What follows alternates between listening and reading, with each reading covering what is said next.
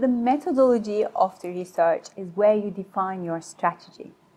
This is where you decide how to collect your data, which methods to employ, and which research instruments to use. In research, we can use qualitative or quantitative methods. For anything to do with pricing, segmentation, feasibility, new market entry, we have to use quantitative methods.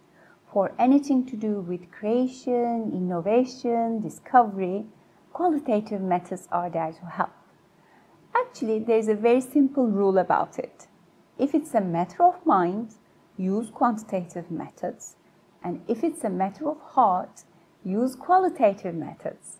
If it's a subject where you need both your mind and your heart, you may want to use both qualitative and quantitative methods.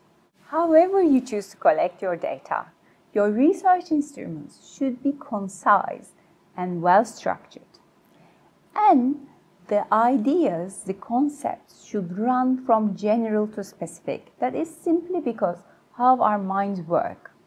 It is easier for respondents to first understand general concepts and then move to specific ones.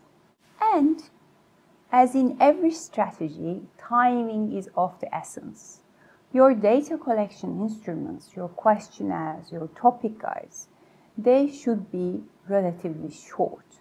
If you end up with a questionnaire which lasts 45 minutes, you should go back to the vision, to the very aim of your research and revisit your thinking.